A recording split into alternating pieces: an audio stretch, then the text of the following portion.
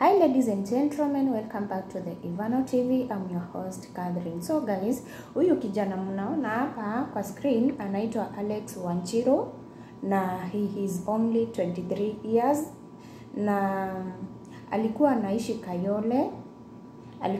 Kayole. So huyu kijana alikuwa na vijana wengine wawili na waliua DCI anaitwa Mayaka. So nataka kuwaelezea vile imekuwa. Mama Alex ako hapa Gulf, lakini sitasema ako country gani, lakini ako hapa Qatar. Sio Qatar, ako hapa tu Gulf. So ilikuwa hivi guys. Huyu DCI anaitwa Mayaka na alikuwa ametoka Makadara. Hiyo siku ilikuwa date 8. Let me just confirm for you, nisiseme vitu za uongo. DCI pia mimi wanikujie watu na waogopa. Yani kijana mdogo kama huyu guys, mimi I can't even believe. Ilikuwa August 8 at around 10 PM when they were accosted by the 3-man gang riding on a motorbike. So huyu Alex ni wa boda na mamake nimesema ako Gulf. Na hata mamake hii ndio passport yake. Mamake hata alikuwa amemchukulia passport ndio akuje huku majuu. Na nataka kuambia guys, shetani. Mimi siwezi nikasema Alex ni innocent ama Alex sio innocent. Only God and him knows. So Alex sasa sijui ilikuwa aje. Yeye alikuja akaambiwa tuna majamaa wawili ati tupeleke mahali fulani. Si sasa yeye ni mtu wa motorbike, anafanya kazi ya motorbike ya bodaboda. Yeye akapeleka hao majamaa. So kuwapeleka, yeye hakushuti mtu, lakini yeye ndio amepatikana. But hakushuti mtu, na amepatikana kwa sababu ya motorbike yake na kwa sababu CCTV captured them. Si walikuwa watatu, lakini unaona motorbike ni yake.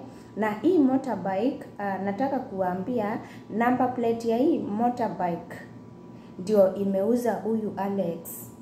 Juu number plate ya hii motorbike ilikuwa, hii motorbike it's a red Boxer na registered number ni KMGJ 350V. Yeah, hiyo ndio motorbike. So CCTV ilicapture number plate ya hiyo motorbike. Ndio maana walishika Alex. Anaweza kuwa innocent, anaweza kuwa sio innocent. So DCI sasa, imagine watu wenye waliita Alex. Sasa si Alex akawapeleka mahali kulikuwa na huyo DCI.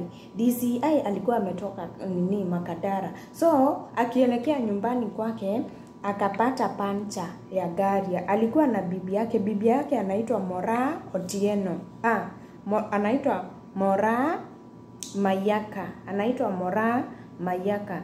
So walikuwa wametoka, hata uwezi elewa kwani hiyo wenye walimshoot, kwani walikuwa wanajua gari ya DCI Mayaka itaharibikia hapo. Walikuwa wanajua kama itaharibikia hapo, ama maybe wao ndio walikuwa wameharibu.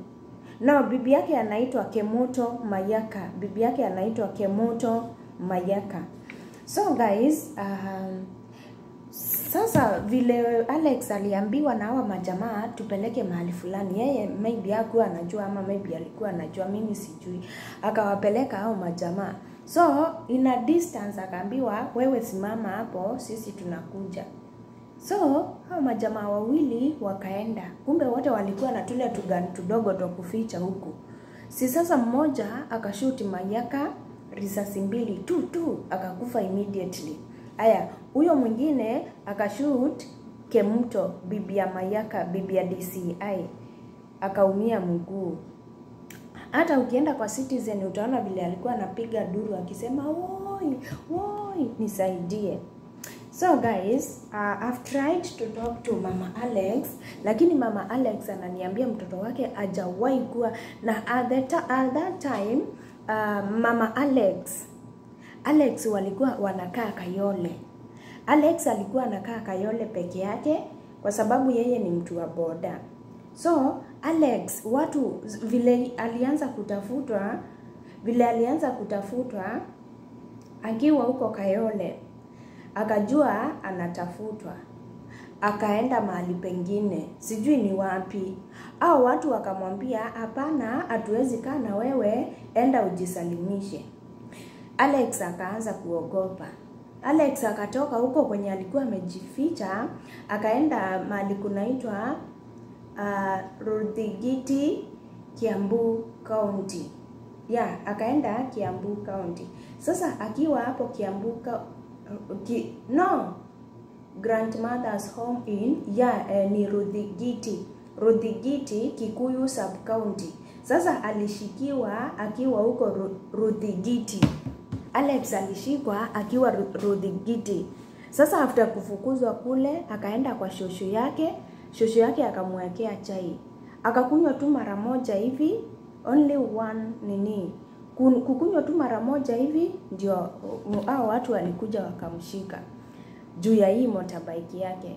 So ukienda pale kwa DCI, kwa page yake na DCI, utaona comments, hakuna mtu mwenye anasema maybe ako innocent. Kila mtu anasema afinywe.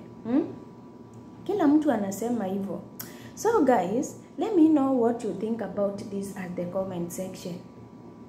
Na inasemekana sasa wenye kushoot Mayaka sio mara ya kwanza walikuwa wameshikwa alafu wakaachiliwa. Kwa hivyo ni watu wanajulikana guys. Ni watu wanajulikana na ni watu hata mimi sitaki kuongea sana pia wanikujie, lakini guys at some point you guys sijui nitafanya show na mamake ama kutaenda aje, msikie the other side of the story. He is only 23. Mamake ako Gulf. Alikuwa amemchukulia passport ya kuja Gulf.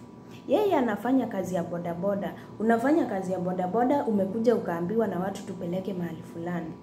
Na juu ya CCTV footage, pikipiki yako ndio imeonekana ni Boxer, ni red Boxer, number plate ndio hizo. Sasa wamekutrack na hiyo motorbike yako. At some point, maybe Alex anaweza kuwa innocent, maybe anaweza kuwa sio innocent. Aki mimi sijui. You guys, you should tell me at the comment section. Yani, unajua sasa yeye hajaonekana akishoot. Au majamaa wawili ndio wanaonekana wakishoot. Si kuna CCTV footage. So huyu jamaa hata sijui anafaa akuwe na lawyer wake. Unaona mamake ni maskini, mamake alikuja kumtafutia, ndio huyu ameshikwa na kesi ya kuua tena DCI. Manze unaua DCI, wa criminal investigation, unaua DCI. How now? Au majamaa ni wao washikwe, na kama Alex ako innocent, let them free innocent Alex. Unajua mamake amekuwa akitupush tuongelelee hii story, tulikuwa tunataka tumfanyishe show. Lakini guys, it is very painful. Anyway guys, subscribe to my channel and let me know what you think about it at the comment section guys. And go and watch this full story in Citizen. Alafu mkuje mniambie hapa, ni innocent? Is he guilty or not guilty? Please subscribe to my channel. Bye bye.